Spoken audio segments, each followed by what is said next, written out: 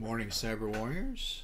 We're going to go over creating user accounts and passwords in today's quick little session in PowerShell. Alright, so first thing we need to do is identify what commands are available for the local user, since that is what we're going to be manipulating. So get command and noun local user. So PowerShell commands are broken up into two types. You have your verb and your noun. It allows you to identify what you're looking for. So we're going to look for anything doing with the local user. So enter. We have disable, enable, get, new, remove, rename, and set. All wonderful different options. We're only going to be using a couple of these today. Alright, so first thing we need to do is identify what we have to do.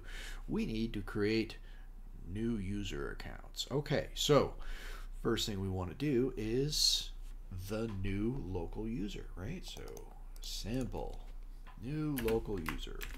We're going to create Tad. His full name is Tad Eustace Ghostall. And description, he is the host of Space Ghost Coast to Coast. What did I forget? The ever important password, and it lets us know that that's what's required. So we're going to put in the password. So that is PASSWORD1234. Very, very secure password, and this should never be used for anything outside academia.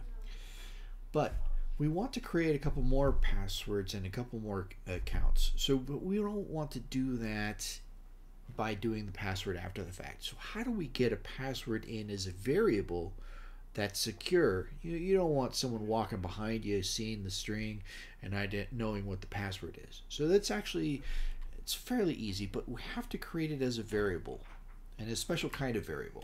So password, thank you. Oop. I haven't created the variable yet, so password equals read host. And this is a special read host, right? So read host normally just asks the user for the prompt to do an action. We're going to do this as a secure string. So this keeps it so that you don't actually see what's being typed in, and it prevents the system from being able to tattle on you. So hit enter, and it's waiting at the prompt, right? So we have to actually put in the password. So PASSWORD1234. So if you look at a variable normally, such as my docs, it actually tells you what's there. But if you put in password as the variable, system.security.secureString means it's stored in the system, and it's not going to tell you what that is. This is a good thing. So let's go in and let's create accounts for our other characters here on this. So we want Maltar. His full name is Maltar Croker, and he is the director.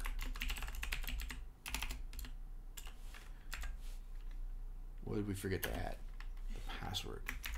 I like to put that up here in the front. And we just put in our variable password. Boom, done. Easy, simple. So that makes it a lot easier for creating the next account, right? So we just go in, we're going to change the name, and this is going to be Zorak. And he is Zorak Roberts. Boom, done. Oh, what did we do wrong? The description. He's not the director. This is the band leader. We need to fix that. So how do we fix that? So let's take a look at our commands again, right? So our commands for all of this is disable, no. Enable, no. Get, no. New, we already did that. Remove, well, we could remove it and start again, but rename, don't want to do that. Set. So set allows us to make changes to an account that already exists. So let's actually do that. Set-LocalUser, and this is Zorak we need to fix. And we're simply going to fix the description. And he is our band leader, and he's not the director. So it doesn't really tell us whether or not that was successful. How do we check? Get-LocalUser. And we see Zorak is enabled, and he is our band leader. Isn't that lovely? So that is a simple way to go through and create our user accounts and make minor changes to things within them. And I guess I'll see you in the next video.